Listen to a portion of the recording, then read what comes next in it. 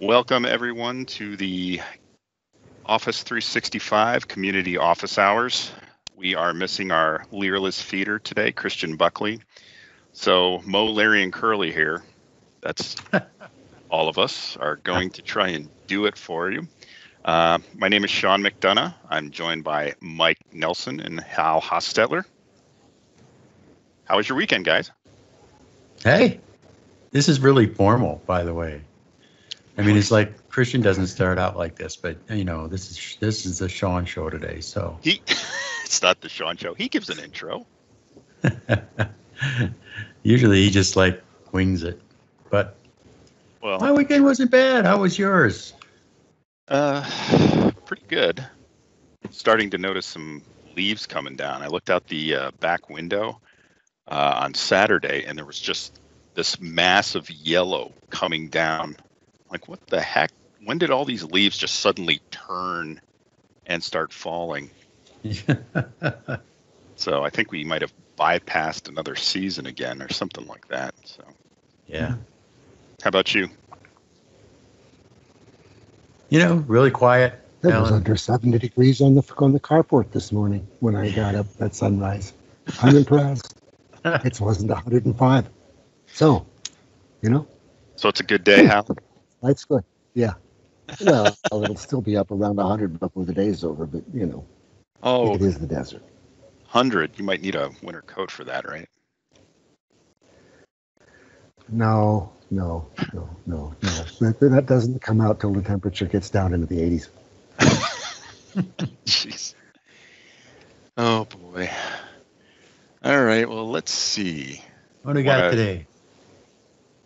Well, Christian did send out a list of questions, so indeed he did. I'll just start at the top since I don't have any particular preferences. I did look at a couple of these. So first question comes from Donna Wilson, and she asks, is there any anti-malware, antivirus software included with Office 365 family? We can't find anything that says yes or no. Also, why do we have ads, and why does it ask to upgrade to premium? Does it know we subscribed for a year? So I can provide input on this. Go ahead, Hal. So can I. Okay, well, the first, let me get that question back up here again. Okay, so the first thing, anti-malware antivirus, that's called Windows Defender. It comes with every Windows 10 installation. It works great. It lasts a long time. It's good stuff. It doesn't get in the way of most things, like most of the other antiviruses do, and it doesn't cause you problems with your email because it doesn't have an email scanner like everybody else does. You don't need that. It's a waste of time and effort. A good means of selling antivirus products. Other than that, it is entirely useless and causes more than nothing but problems. Okay, so I'm off my soapbox for that one. Now then, the ads for the premium, that depends. First of all, where are you seeing these? Are you looking at this online? Are you seeing this in the desktop app? There has been a little blurb in the desktop app about upgrading that is meaningless and doesn't apply to anything. If you have, however, paid for premium and you are looking at this on the web and you're not getting premium, there was an issue with that a couple, 2-3 months ago that they fixed. If you're still getting that, then it's either support ticket time or, let's see, there was one other little bit of stuff in here, if I can find that real quick. Yeah, if you're paying for premium, you should not be getting any sort of ads whatsoever. So you need to identify that you actually are, logged in to the proper account. So I would recommend going up in the right-hand corner of any Office app and making sure that they're logged in to the correct email address that's tied to the premium account. Because I've had that before where you have multiple, email addresses. One of them doesn't have, any subscription tied to it. One does, and they're just logged into the wrong one. So just from a basic troubleshooting, make sure you're logged into the right account.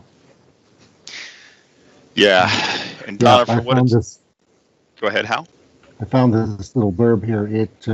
It was either you contact, you put in a support ticket, or there is a trick doing a toggle auto renew trick, which is you navigate to your Microsoft 365 subscription billing details on the Microsoft website, toggle the recurring billing state. If you have it set on current, turn it off. If you have it off currently, turn it on. You'll need to refresh your web browser. Premium features should then appear. Like I say, if that trick doesn't work and you have paid, and you are in fact the one who is the owner, which is to say you're not dealing with an Office 365 family subscription of which you are a family member but not the one who's actually owning it, then the support ticket is what you need. You can't make changes if you're not the owner. There we go. I think I got that all out. Can you put that link in the chat or for us? Yeah. Which link is that? The one that I just... Yep. Yeah. Let's see. Reference. That's... Well, I can do it this way. Sky rating. Take out a banner and a plane. Okay. Well, that showed up in my chat window very well. So, for what it's worth, Donna, the point about if you are logged in as someone else, it does make a difference for things.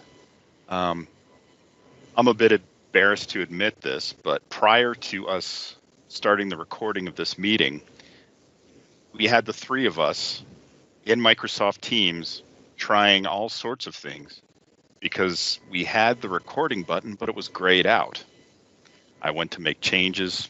I was told I wasn't an admin, so I don't know if that's related to an account thing, but many different account and related issues tend to show up with people who have multiple accounts. So double check that account, as I think Hal initially said. So let's see here. Anna asks, I've created a group on Teams, I assume that is, example@domain.com. I have added user1 at domain.com to the group example@domain.com. I go to the Outlook web, and at the bottom of the screen there is a group members tab. I look inside and it's empty. I checked again if the user really belongs to the group. He is. Please support me. As long as that's just for information, I'm happy supporting you, but I'm sorry I can't send any money at this time. Ideas? I'm thinking, she's going to the web. Is it perhaps a personal group, an Outlook client that she's not getting reflected out to the web or something? What do you guys think? I mean, it's excuse me. It almost looks like there's something, with the group membership. I mean, obviously going into 365 admin and making sure that the group, the group exists and the person was added to that group, just to validate that, right? Yeah. But she's just going to the Outlook web and looking at the members tab of the group, which may not be, jiving. Right. Yeah, I know you can also, on a full client, you can easily create a group and add members, and of course that doesn't get reflected out. So if example@domain.com is a domain level group, then one would expect to see that show up with everybody's. Right. But if it's a local group that you created through Outlook, either the client or the web app, that will not necessarily show up. Okay. Yeah. So yeah, validate that you've got, this is a domain level group. Will somebody who doesn't have permissions be able to see who's in that group? No. Okay. So probably worth checking permissions too. Yep. Okay. Okay. So Mike, I'm I looking. have to go ahead. Go ahead. I was just going to say, I have to say that question number 3 from Robin Ann Pollard, there's something to be said for providing more information. You're saying brevity is not an a good thing here? It's a matter of why am I not connecting, and then a screenshot of, trying to connect Office 365 really doesn't give us a lot of information, but it could be literally hundreds of things. Yeah. Including 365 itself online, and that's why there's this lovely little link that I posted at status.office365.com that will tell you if there's any service or health issues. Yes. Well, and I'll say some of that has to do actually happens. Yeah, but I'll also say that MFA is usually a big cause of this.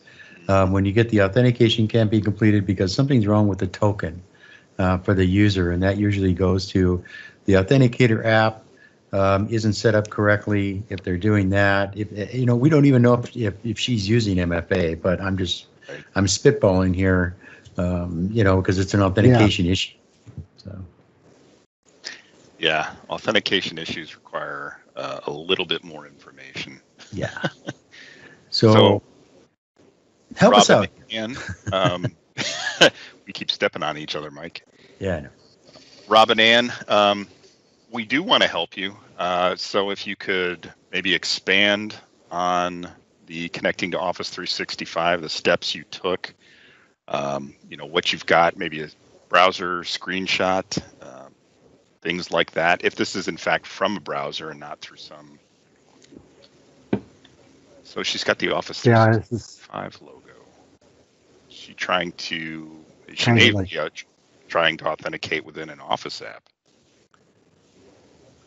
Yeah, well, that we don't know. It's like I said, this is kind of like calling your mechanic and saying my car won't start. Why? Yeah. Exactly. Could be everything.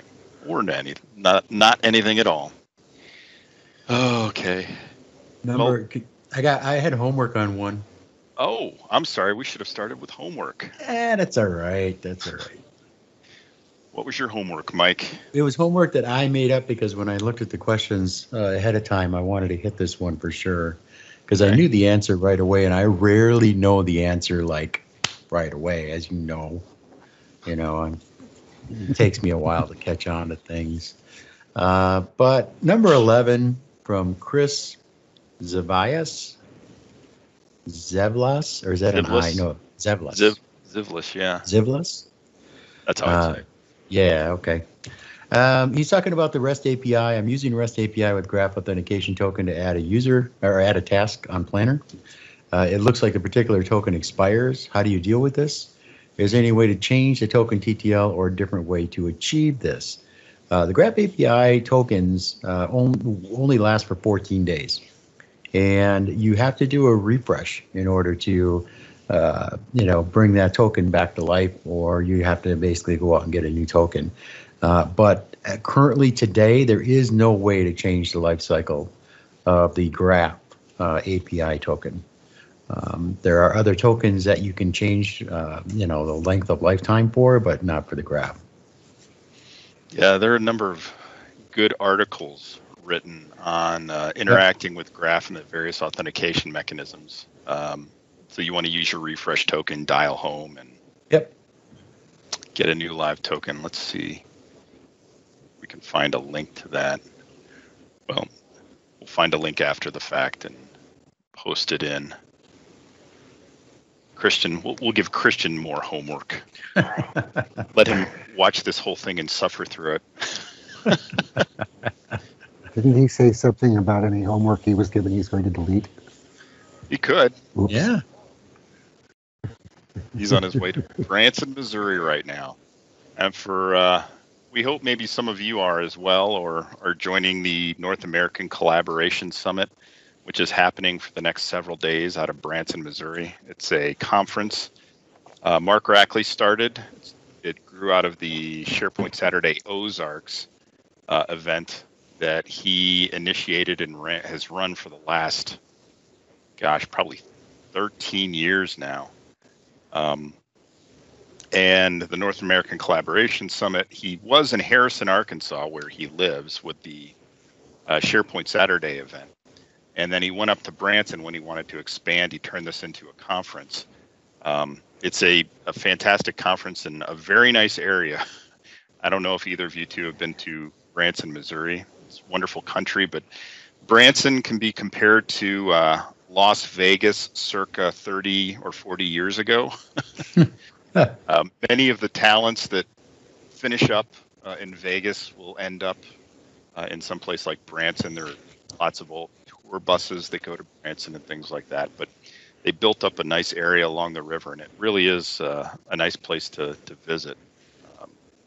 And normally I'd be going down myself, but with COVID doing its thing, I think my wife would throw me in the brig for 2 to 3 weeks if I got home, and I don't really want to be in quarantine that long. So No.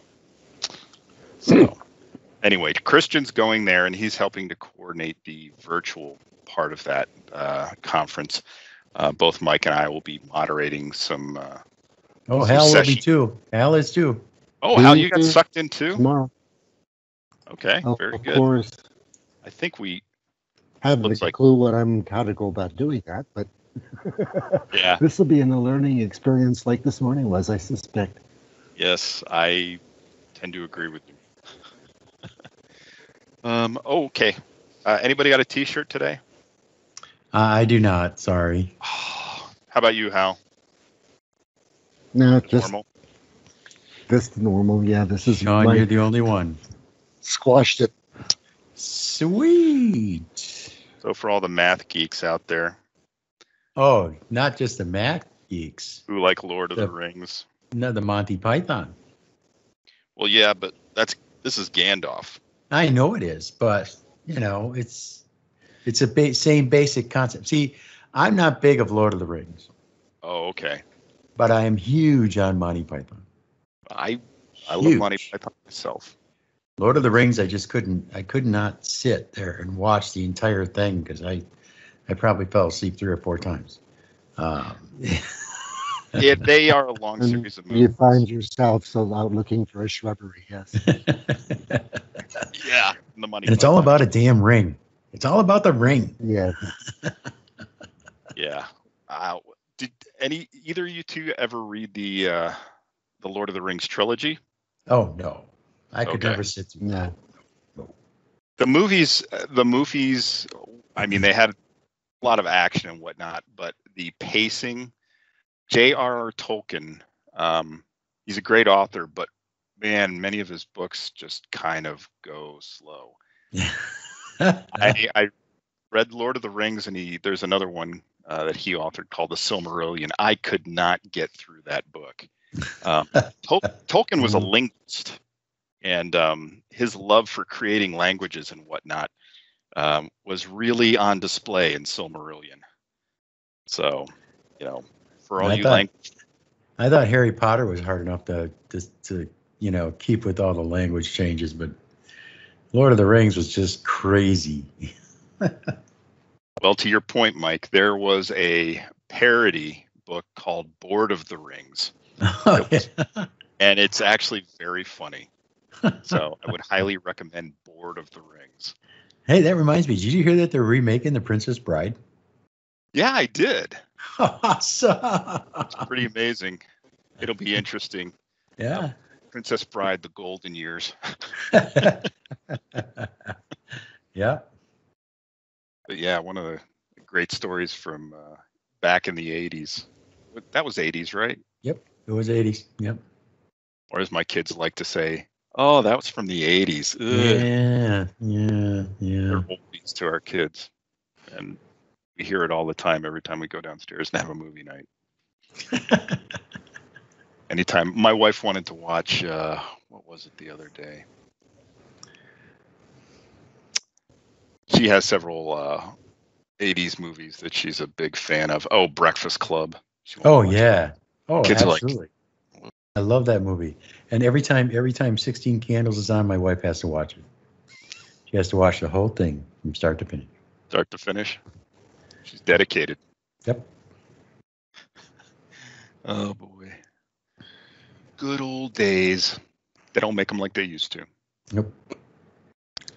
No, we actually went, while I was saying that, we went to the theater and saw Tenet.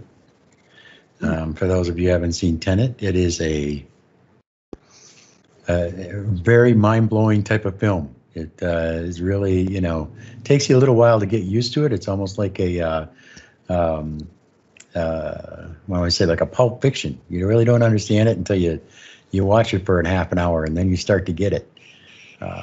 But so what's the basic premise of the movie, Mike? Moving forward and backwards in time. That's a basic premise. Being able to move forwards and backwards in time to stop Armageddon. Huh. Sounds pretty cool. Yeah. So would you say it's an action flick? Oh yeah. Yeah, there's a lot of stuff that gets busted up. And a lot of people get, there's a lot of blood, there's a lot of fighting, That's like any movie that Michael Bay directs. I'm like, okay, they're going to blow stuff up. Oh yeah, they blow up a big plane, a huge plane, run it right into an airport. So as opposed to landing it at the airport. That's right. They drive it right into it. I see. Oh, all right. So question number 4. Santosh asks, I am working on importing the PST to O365 mailbox. From the GUI, it's very slow. Do you have any script which helps to import the emails to the Office 365 mailbox, presumably faster? I heard through script it's better compared to the GUI. Please help me. I don't think there's a nice little article on that. Yeah, there you go. Oh, let's I'm include that. Just poking that into the chat, and that is how you do bulk imports on email. And there's a half a dozen different methodologies in that article. One thing that I'll note, and that's one big question, is this a personal import? You got a 365 home account or family account, and you're just trying to import your PST, and it's slow, or is this a business arrangement, and you're trying to fill an Exchange server with PSD files? And the article I posted is for that purpose, assuming that's what's going on. There's PowerShell that can be used for it. There's a half dozen different things. Like I say, that article goes into fairly good detail and has examples and how-tos for both methods that it explains. One of them is a bulk upload. The other one is they ship you a drive and you put your PSTs on that and they upload it for you. That would be for a bigger organization, obviously. Yeah, and that's going to cost. Yeah, and another thing about that, I've heard from one other webinar I was at a couple of months back that if you're doing a network transfer, which is one of the messes that they're talking about there, and that isn't going as fast as it should. They have some throttling that they have in place just as a normal course of business, and a support ticket and or getting hold of Microsoft service, they can take the throttling off to make it go a whole lot faster. So that's all in that article, I believe. Yeah. Well, there are actually multiple levels of throttling within any tenant. Any sort of migration to the cloud, Microsoft, if they're going to suggest a mechanism, and I'm sure that the article that you've got mentions this, but generally what you're trying to do is remove any network effects, latency, things like that, and remove the potential for any throttling by uploading to a temporary area, like in Azure. You'll upload a file. I know we do this with SharePoint all the time. ShareGate, as a migration tool, has what they call insane mode, where data gets pushed up to an Azure storage area, and then it gets input into wherever it needs to go from there. And by doing it that way, you're bypassing all the throttling mechanisms. takes a little more planning to do it that way, but that is probably going to give you the best results. Yep. Okay. So Sarah Turner, question number 5, asks, hi all. In my Teams Admin Center, I can see I can manage which apps users can add or use, but how do I control which of them they see under the ellipse button on the left menu or the More with ellipses tab on the mobile app? That I don't know. Let's see here.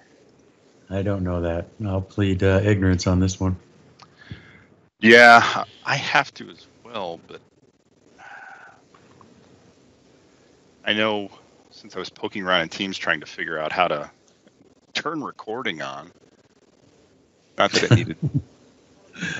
It's You were fighting with Teams. fighting with Teams, yes. Let's see here. I don't know. Just looking through apps that are available and if you can designate which ones go. I know most cases you can, like for instance, the Office 365 toolbar, admins can control the icons and whatnot that people will see on there to a certain extent. And in that drop-down menu, that is...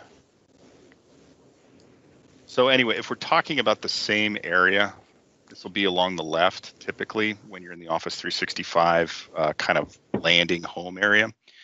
That is not so much a Teams control thing. That is more a tenant control thing. An admin can go in, and it's organization settings, I believe, where somebody can go in and make changes to the apps that'll show up. You can even add your own apps and icons. But that's the more general org settings, not specifically within the Teams admin center. So you might try looking at your org settings if you are a tenant level admin or a global admin. Just look at those settings, and I suspect you can make changes there and determine what will show up if this is in fact the right area and what you're talking about. So I'll have to let me get a link for that, and I'll post it in the chat so that Christian can add it into his show notes. Or admin apps control. Okay. So let's see here. Number 6, Bryce Harvey asks, hi friends.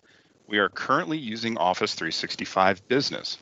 All of my users, including myself, have noticed we would be randomly logged out of different applications. It would be one thing if it was happening for just me, but it's happening for all of my users on multiple devices. I'm not a guru when it comes to the Office 365 admin portal. Is there some setting I need to mess with? Any help would be appreciated. I That don't sounds know. like a latency issue or some kind of a networking thing local to where they are. Router issue, switch issue, antivirus issue, something. Well, I'll periodically have to re-authenticate for after a period of time for things like Office apps and whatnot. If I haven't used it in a while. Now, if you do not log in within, is it 30 days? Yeah. You have For to licensing. you have to dial back home for licensing purposes. So once every 30 days, and you will oftentimes notice this particularly if you're using multiple accounts with the Office apps. For instance, I tend to spend most of my time signed into the Office apps with my personal tenant account, but I access various other OneDrives and whatnot, and so I'll have to re-authenticate to those OneDrives if I don't interact with them or frequently on a daily basis. So 30 days, you do have to dial back home to more or less refresh your licensing window. So. Yeah, I'd be curious to know, I mean, if we got further information about, like Hal was mentioning, are they all in one location? You know, are all your users in one physical location, or are they spread out all over? Obviously with COVID, you know, maybe they're all remote. Then you're talking about, maybe something like you're saying, Sean, is it's not actually not, going back and getting picking up the license again. But they can easily find that out by clicking on file and then clicking on account. And it should give them that information right there on that screen in any Microsoft Office app. So That's a good point. And Hal, you're mentioning network latency. Is that what you're referring to? Well, yeah, I mean, if you're just sitting there in Outlook or Word or Excel or something like that, and you're working away and suddenly you're kicked out, I mean, that, and that's kind of how I took reading that statement, that okay. his note, that he's just working away, or his people are working away, and they suddenly aren't logged in anymore, or they get kicked out. Well, that's not normal behavior. That's why I'm suggesting on some other issue not related really so much to Office 365. yeah, and I can understand that, except that, and maybe we're not getting all the information, but they're actually talking about a logout. So it's different. I've noticed we would be randomly logged out of different applications. Yeah. I kind of took that to mean between application usages, but yeah.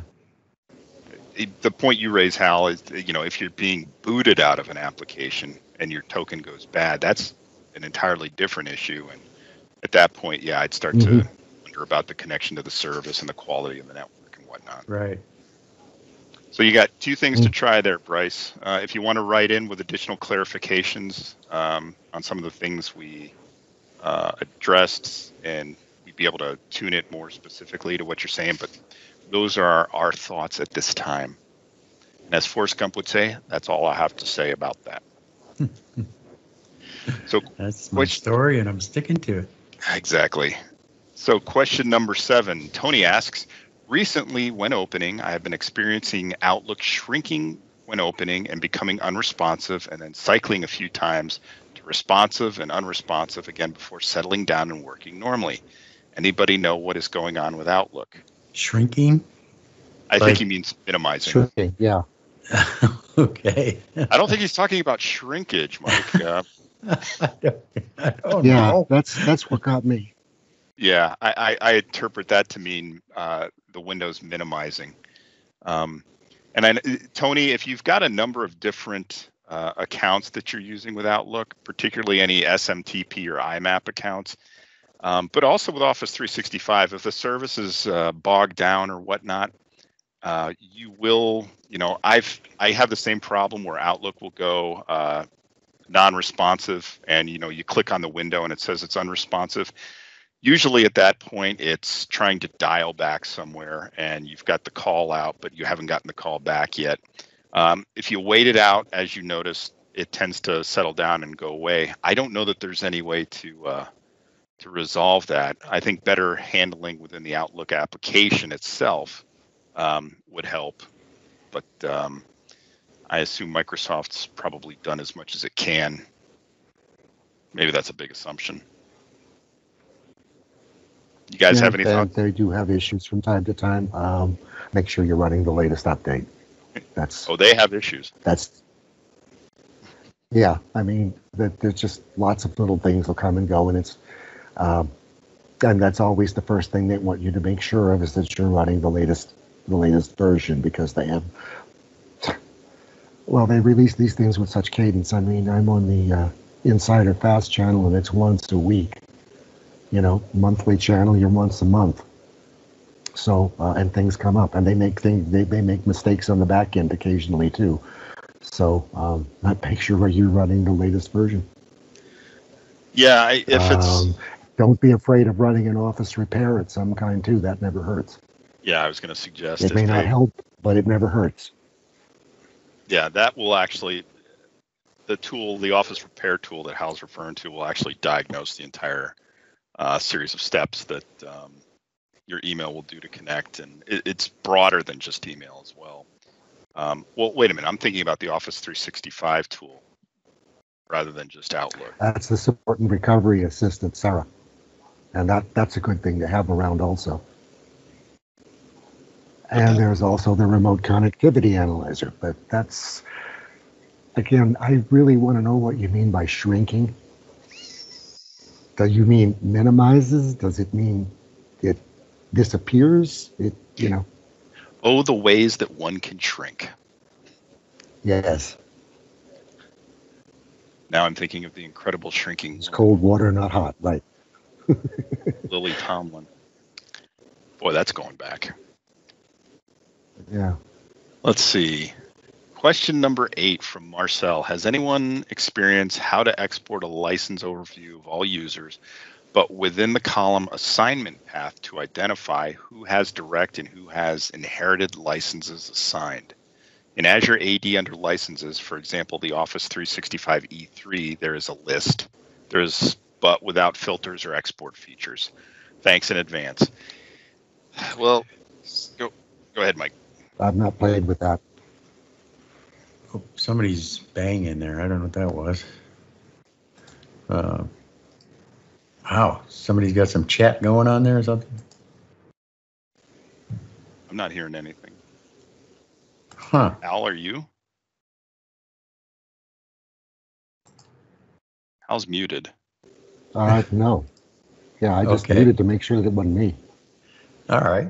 All right. Well, you know, it's just me, I guess. You want me? Let me mute for a second.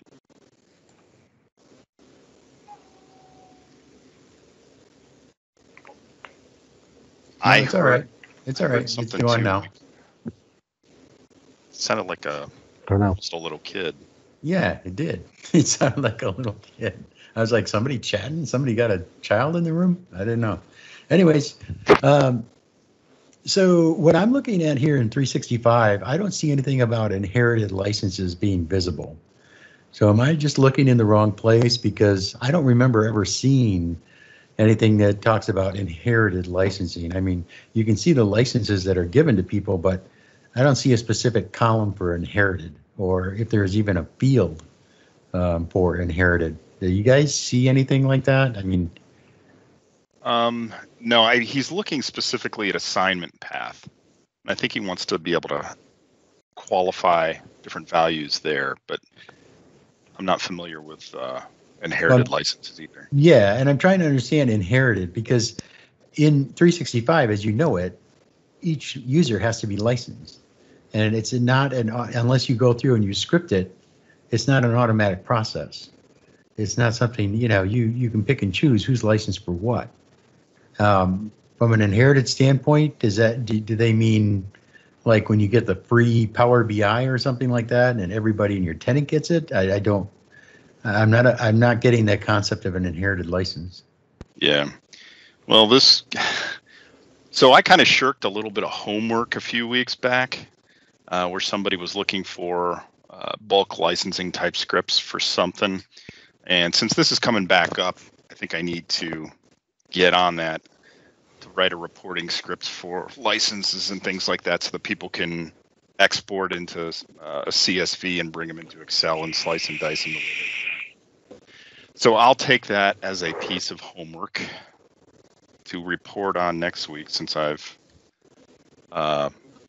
shirked it previously. Tried to lay low, wait for it to blow over and stay in my foxhole. Okay. So let's move on. Question number 9 from Sharon Howley. Hello, Sharon. I work in a school and I'm wondering if there is a way to disable private chats between students. We want to keep the teacher-student chat function. Thanks in advance. You can disable chats across the board, but can you differentiate to whom you can chat with maybe something like groups? You guys have a thought on this? I don't know that. I honestly don't know. I don't know that either. So, Christian, where are you? yeah, really. So, Sharon, we'll make sure that there's a link. I know that there are a number of things out there on how to disable chats, but like I said, that may not be granular enough for you. You're wanting to selectively disable private chats more or less between students and keep it open between teacher and students. I don't know if that's possible either, but we'll do a little bit of research on that and see if we can figure something out. Yeah, we need Christian. You find something, Hal? Let's see here. Maybe. Oh, fudge. Tell you what. Hang on a second. Okay. Hal is not available at this time. Please leave a message. So Sharon, we get what you're asking for. And that's, kind of like private breakout rooms and whatnot. Many different sort of useful features for typical classrooms, I think this might be something that comes frankly, out of COVID and many of the changes that Microsoft has been making to Teams to make it more classroom friendly. Hal, did you find something? You're on mute, Hal. Sorry about that. That was the morning's first card member services call. Yes, I just poked something into the chat on that, and that's how to disable private chats. I haven't looked at the article. I just found it. Yeah, this is actually the article I was going to look up. I found it as well. And it's, unfortunately, you notice it's from 2017, and the interface reflects that. All the settings are totally different, and the dialogues don't even look the same. So it's possible to disable entirely, but yeah, we'll have to do a little bit of research to see if we have any level of granular control, or if you could put students in one group and disable their chat capabilities, but we don't know off the top of our heads. Sorry, Sharon. Question number 10 from Tony Fallen. I have an Outlook online calendar question. Is there a way to edit the meeting title and save it without sending new invites to everyone? In the desktop app, you can do it after the meeting is done, but I can't find a save option in the online version, only send even after the meeting. Not that I know of. I think that's one of the benefits of using the full Outlook client, Tony. The web, the Outlook client works, but it doesn't include all the bells and whistles that you get with the full Outlook client, and I think that's one of them. All right. Question number. I just wanted to add, I've always had a problem with the way Outlook handles meetings in terms of, like other calendar applications. Specifically, I've been forced, basically, arms twisted behind my back. I have to use Google Calendar, which I despise. Like there's no other. Same here. But you have the ability to forward and copy meetings without notifying everyone or notifying the organizer. Outlook has never allowed you to do that, and that just makes little sense to me. But yeah. Not the full control many of us want. Yeah, and you can, you can also, they give you no ability to actually have people being able to manage the meetings. You can't say that you create a meeting and the attendees can make changes to the meeting, whereas like in Google Calendar, you can do that. So if you're not around, i.e. like Christian's not around and Sean's going to run the meeting, Sean would be able to go in and modify the meeting, but we're not bitter about that. No, we're not bitter at all. Oh, folks, if you were flies on the wall while we were trying to get this running, you would never ask us another Teams question again. Even the people who are supposed to know oftentimes just don't know. Just don't know. No. Yeah. Okay, so we're in the home stretch, guys. Question number 11, which Mike answered. So question number 12. Neil Dunn says, hi, guys, starting a new conversation in the Teams channel. And when I hit enter to start a new paragraph, it sends the message. Very annoying. Is there a way to stop this? I know this answer. So do I. Teacher, pick on me. Teacher. Yeah, well, you were first. You were first, Mike. Your shift enter is your friend. Okay. So Yes. whenever you want to start a new line, it's like in Excel. When you're working in Excel and you want to add a new line inside of a cell, you do a shift enter. You do the same thing in Teams. And I think in Teams there's actually a setting, isn't there, to change it from enter his new line? I don't know. No, I'm sorry. That's in Slack. In Slack, you can tell it when you hit enter, it's a new line rather than actually sending the message. I don't think they have that in Teams. Yeah, I think, yeah. So shift enter, I knew that as well. I think he's looking for a way to change the default behavior, whether it's just for his client or maybe across everything, but I don't know of a way to do that yet. But yeah. I don't think Teams you can set that. I think that you can do it in Slack. I know that, but I don't think you can do it in Teams. And with Excel, not a setting I've seen. With Excel, isn't it Alt Enter? You can do Shift Enter too. You can do either one. When you got word wrap and things like that. Yep. Okay. So there you go. We gave something of an answer. Yeah. Hal, I'll pick you next time. Mike is not my favorite. If we're playing favorites. Okay. Okay, question lucky number 13 here. Way to have us go out on an unlucky number, Christian. I blame you for this. Hey, team. Peter Chalice says, hey, team, I'm fairly new to Teams, so forgive the newbie question. Hey, we love softballs wherever we can get them. Yeah. Here we go. A client has more than 250 guests, so wants to look at Teams Live. Can I run channels as breakout rooms in Teams Live in the same way that I do in normal Teams? Thanks in advance. So, you guys have a thought on this? I've never tried to do that. I think that number's been increased. I think it's... Well, he's specifically talking about Teams Live here. So the thing, Peter, is Teams Live, it's best not to even think of it in terms of Teams. Teams Live is good for broadcasting, but you are not going to be able to get interaction with people beyond the chat window. So there are not going to be multiple people who can tune in unless they're granted specific rights to. Teams Live is all about broadcasting rather than collaborating. And so channels, as a facet of Teams, tend to exist within, trying to segregate topics and what you're organizing things around. I don't think Teams Live is going to let you run channels. I don't know this for a fact. Hopefully one of the students who gave the teacher an apple for today is running this down. Teams Live channels. Limits and specifications for Microsoft Teams. I'll put this in the chat windows first. For Christian.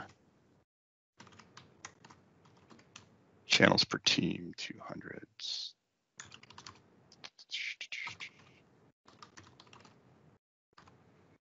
Let's see here. See if they've got something for, well, I did say Teams Live. So of course we're doing the lookup right now.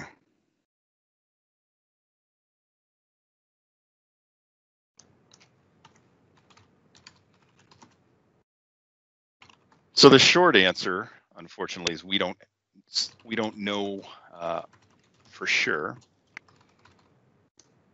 But I suspect you're not going to get channels since live events are organized around a particular topic already. They're not collaborative. So when Christian comes back and does the video, hopefully he can insert a correction there if I'm blowing a bunch of hot air. Yeah.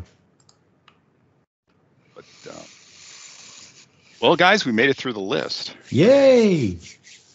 How about that?